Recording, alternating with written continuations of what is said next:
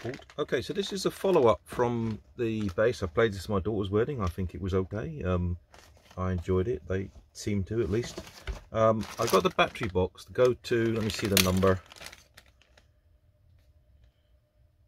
BB04, and it comes with the box itself, which is a certain depth. I'll check that in a minute, and some little screws. I'll put the little screws up there next to the potentiometers that I used earlier.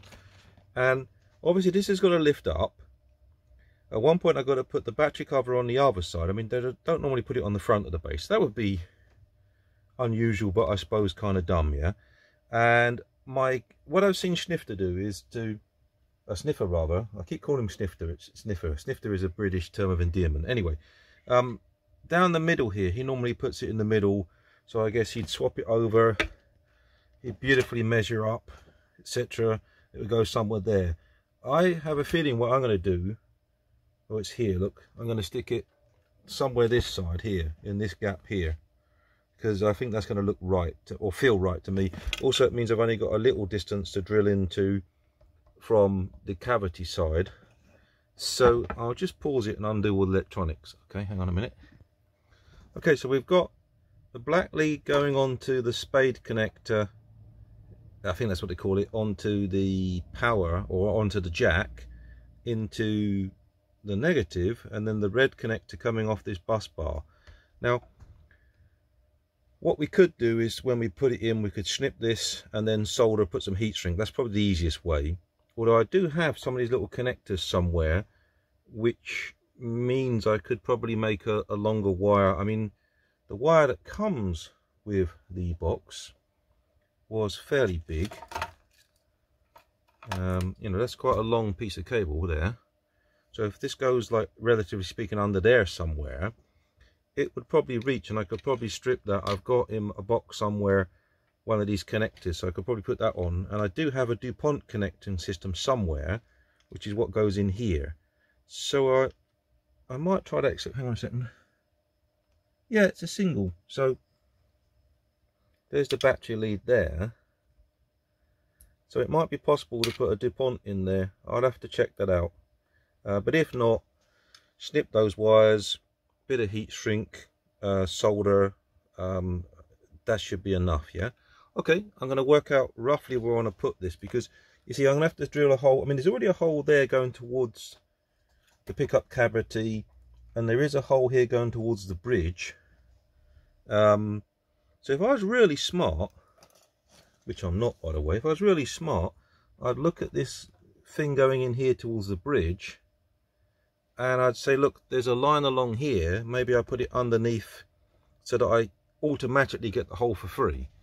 And that'd be too smart, but it's, yeah, that's okay. It's only a little way down. So somewhere along there is about there. So what I'm going to do is I'm going to put a bit of tape on there, and that'll get me some idea of a line. Okay, I'll be back in a minute. Okay, before I get too into this, I had to put a new battery in my vernier, but the distance there is just about 33 mil roughly. Now obviously when I open that distance there, it's the same as the jaw distance, so it's tight coming from that angle back. It is deep enough to fit the battery box, but there's not a lot of space behind the back of it, so it's just, I don't know, just coming up to the last about 6 mil or so. So it's going to be quite thin near the front. So as I sort of make this cavity, I've got to be careful not to go too far down. You know, like sometimes you get bits, fours and the bits, whatever, that have a, what's the word I'm looking for? They have a spiky part in it to help them drill more. Well, they take up a bit of space. So if you think, you know, I'll set the depth on the drill manually, you'll end up probably going straight for the other side of the guitar, which could be a bit dumb. So I've got to be careful about that. Or I might put something a little bit on this side just to fatten it up a little bit. I can make that decision, but let's get on with it. I think, yeah, I've marked this line here. So this is roughly where the bridge hole is in there, the bridge grounding hole. And I think if I just use, let's have a look at this distance here. No, that's not far enough. So it needs to be a bit further than that. I mean, maybe just look for something about the right size, basically. Which seems to be that, ironically. Yeah, the battery holder itself, thickness of the lip, seems to be about the right distance to get it out of the way of there. Because obviously it can't protrude into the cavity. So along that line to about there, where the edge of the battery box is probably enough, which means somewhere about there. Let's mark that. Oh, get my fingers painted. Somewhere about there-ish sort of thing. Let's just check that. Should be out of the way of the control cavity. So I think that's probably where I'm going to put it. Okay, so we've routed this far. We're currently, we need to get to that depth in the end. But don't forget that depth, there's this bit of plastic as well. So at the moment, we're about there. Maybe I can see it from that angle better. So what I'm going to do is set this to be that bit deeper. I'll come outside because it's noisy and it's quieter to do it out here. So I'll just set that depth a little bit more, go down a bit, and then I can know that I'm not yet past the point of no return. And that's going in okay there at the minute. So that's what I do. Let's go do that next. You recall, we put this bit of tape across here because I said that's pretty much where the bridge wire is going. And look, we hit it there. So that's really handy. I don't have to drill that out now. So I love it when a bit of math comes together. Template's got a little bit nicked there. Maybe what I probably should have done was to cut a wooden one first. But that's okay. I can deal with this. I've only got to cut a couple of battery boxes and there's enough limit there. So I just got to check the height now. See how that's going. Okay, so as predicted, it's that little bit not in the right hole at the minute because of the perspex. So now we've got to take that little bit extra off, but we can now choose this whole height and check it. So let's get on with that bit. And I think this guide here, which has been cut with the perspex, should be enough for the ball race to roll along it. So that's what I'm going to do. Okay, so I've braided the wires. I mean, you don't need to do that for DC, but it does help to reject noise. Coming through this side now is the other end. If I pull that gently, flip that around, just pull that all the way through. Hang on a second. Because that's all the way through. That's it. That fits, yeah? Can you see? Let me get it from this angle, sorry. Yeah, that fits. So if you don't pull the wire through, there's a danger that you think you haven't gone deep enough and it's just a wire in the way. Then you'll go through the other side. So now that is in a reasonable line. I'm not unhappy with that. It's coming through. Let me turn it around. It's carefully. It's coming through here into the cavity. So now I've got to wire it into this thing, and then the battery's coming through that way, and that should go in nicely, and we're job done. So I used some of the ideas of Sniffer Customs because he's a super cool dude. Sorry Sniffer, I butchered the guitar. I'm not a professional like you, but you give me the confidence to try a bit more. So yeah, that'll go through. I'll wire that in and compare that, and then that should go in, and I have a beautiful EMG 5-string bass, fretless, really nice sound. Clean it up a bit, and it all went pretty easily. Let me give you a second to see what damage I did to the template.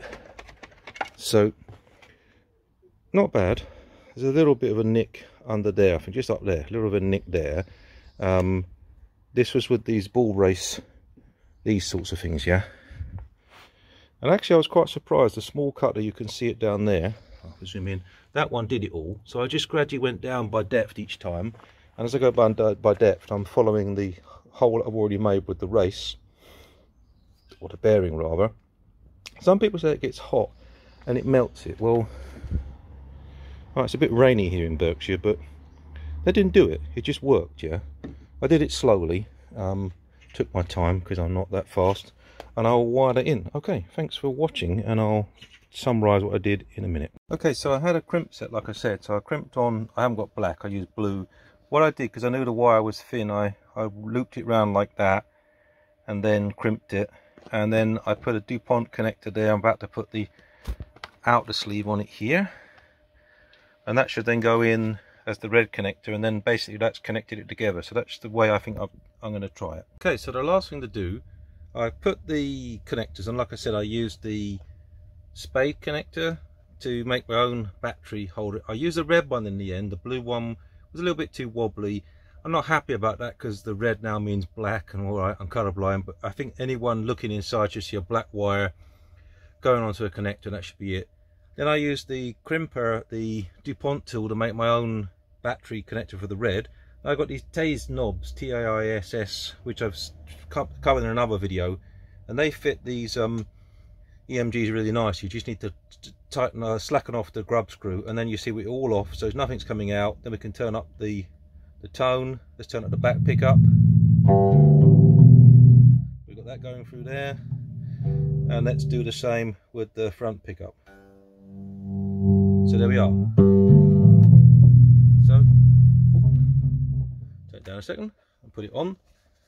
I don't know if it's quite in tune yet. I think it's okay, so let's just turn it up, volume, tone down, front pickup up.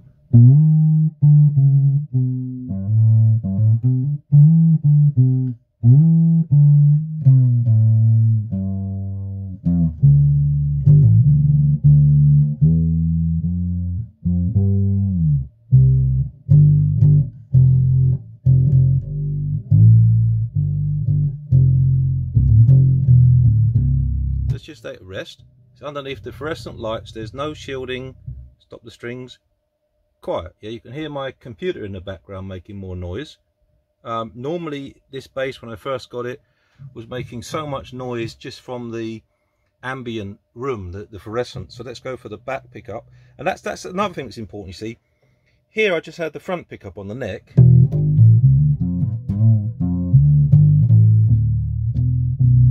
so that's quiet.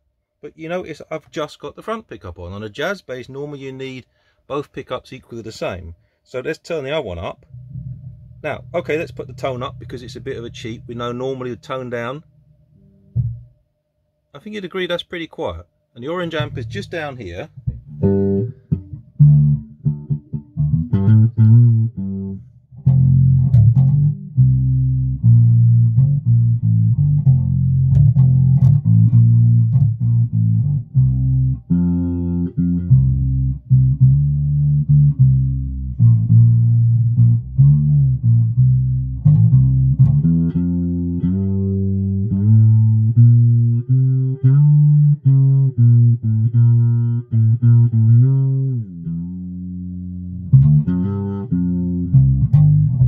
So that's working nicely. The battery is now on the back. Sorry, let me put it into view. The battery holder is now on the back of the guitar there. Maybe you can just see it. It is oriented. I didn't know this at first, but the Gotoh BB04, I don't think you can put the battery in the wrong way. I tried it and it doesn't look like it will work the wrong way. So it's all nicely in there. I don't really care if it's lined up because I don't see it behind my big belly, but it just seems to allow me. So I've got the power of the EMG. I can just power it on and off when I want. The rear pickups, so it's really nice. So again, at the wedding I had no choice to put it in. You see it's flat now. The control cavity is flat because there's no battery in the way. The battery's at the back. So I'd really recommend this. My woodwork skills are not brilliant, they're not terrible. Take your time, follow some Sniffer Customs. He does it better than me. Mine's a bit gash, but I take the Billy Sheehan approach. I really like these little knobs. They're good fun. Yeah, that's all off, isn't it? And yeah, okay, over and out, and thank you for watching. Bye.